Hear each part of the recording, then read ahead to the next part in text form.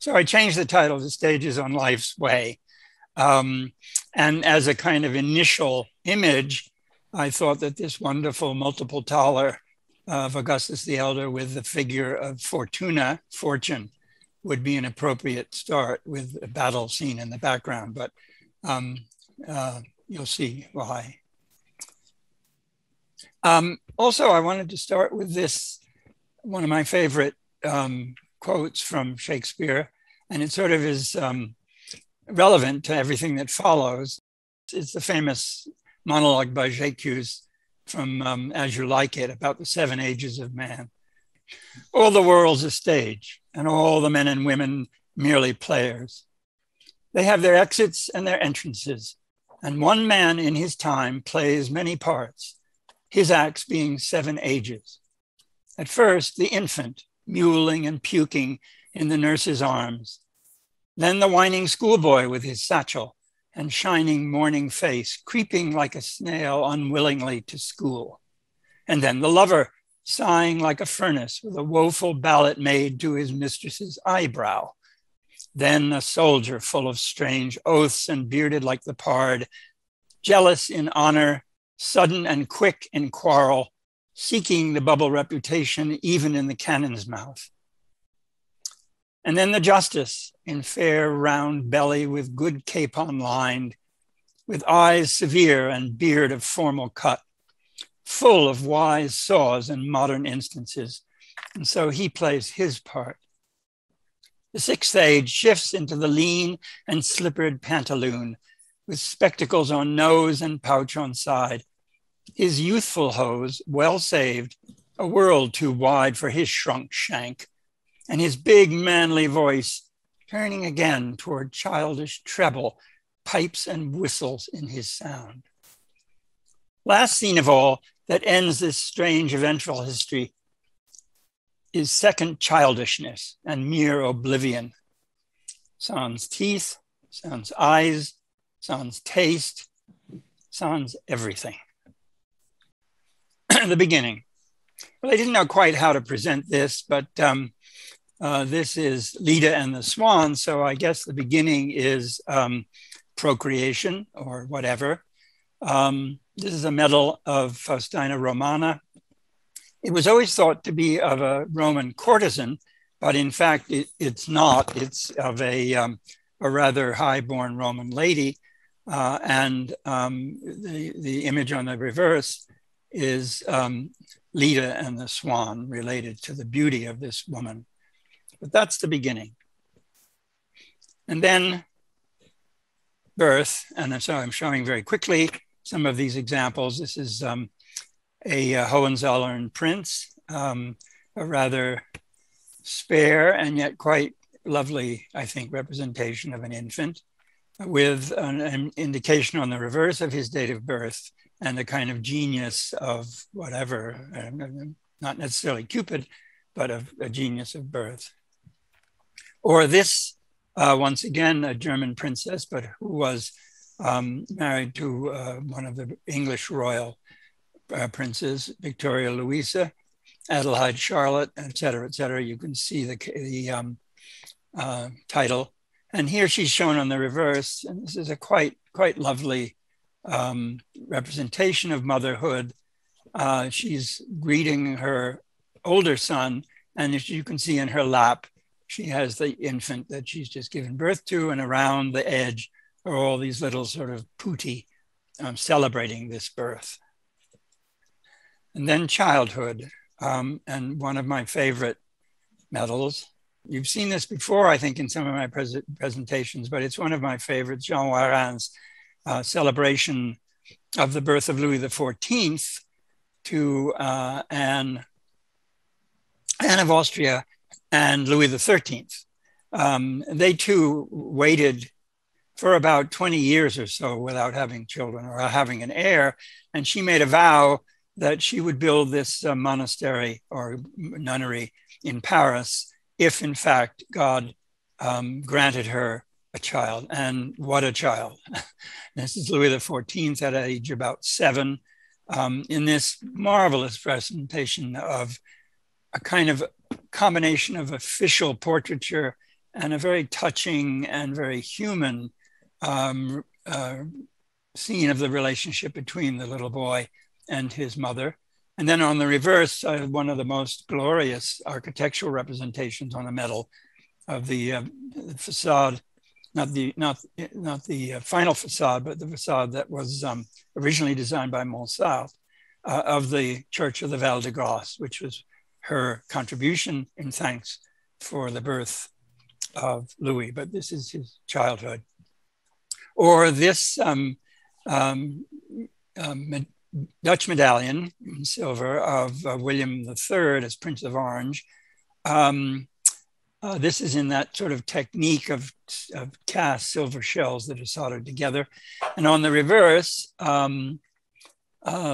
beside the inscription, which says, "We believe in God," yet he's being taught by Athena, whom you can easily recognize in her armor and the shield with the gorgonion, and then the little owl at her feet.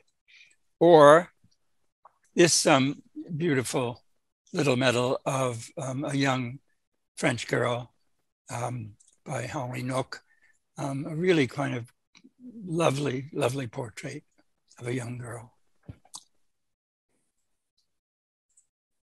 Then on to maturity, and I was not quite sure whom to represent in here, but I thought that this wonderful large medallion by Theodore Spicer Simpson of Ella Milsiner was rather a good representation of a mature, quite beautiful woman.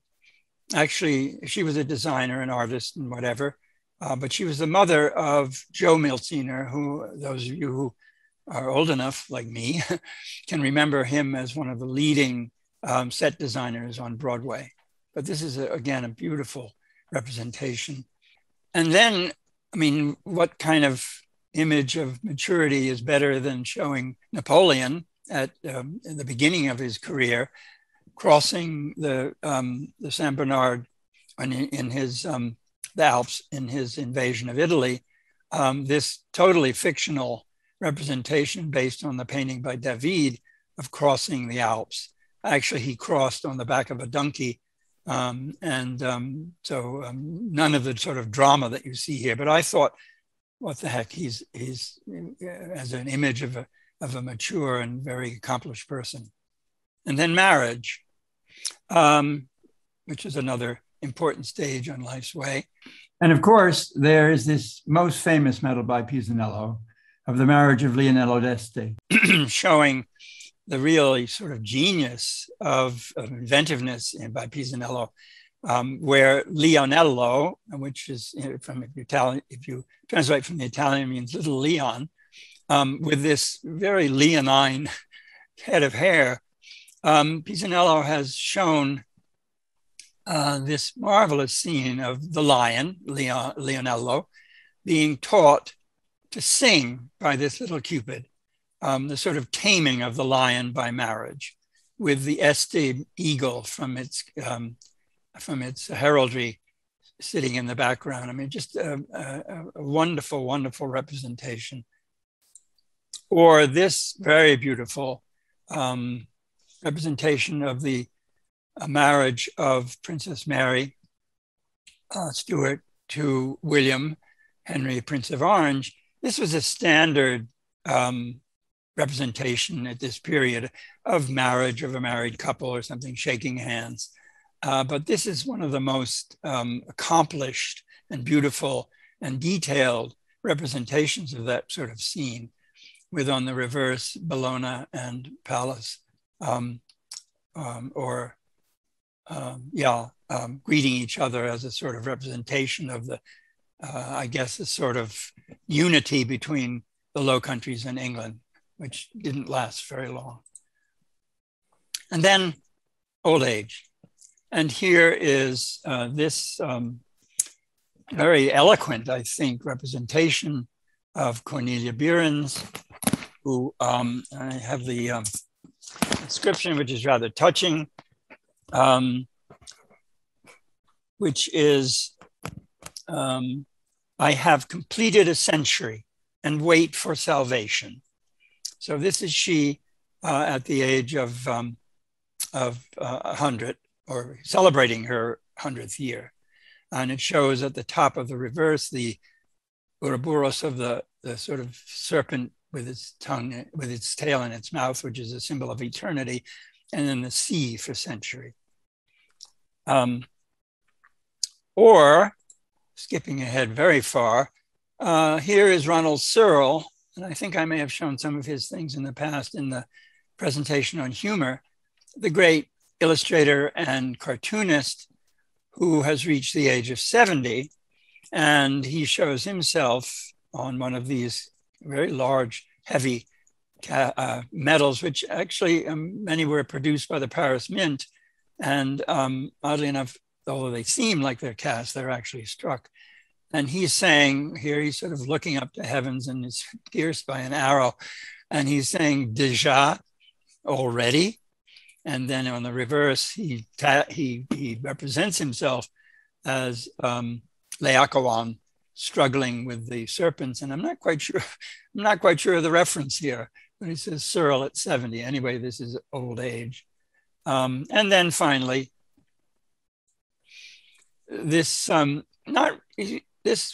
fellow has not passed yet, but he's quite old and he's a clergyman, Paolo Veneto.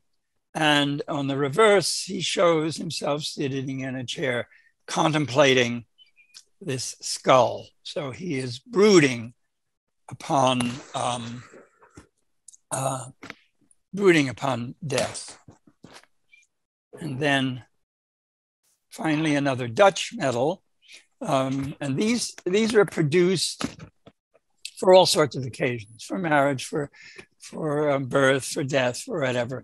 And you can see the disparity between the dates of the artist and the date of this actual commemoration. These were often given to people who participated in the ceremony, in the funeral ceremony, pallbearers or whatever. But the imagery was created originally in the 17th century by Wouter, or after Wouter, who was a great Dutch medalist.